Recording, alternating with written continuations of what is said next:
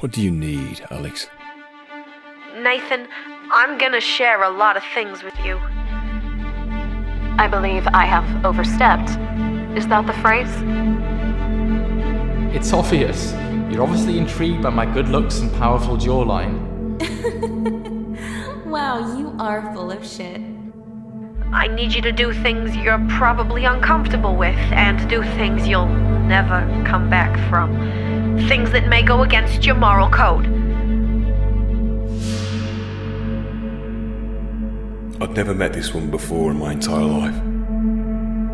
But why did I care? What am I trying to achieve?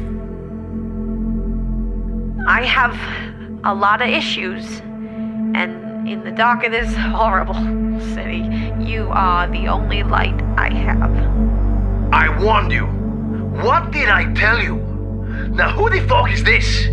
I will fucking kill you. You understand? Can I trust you?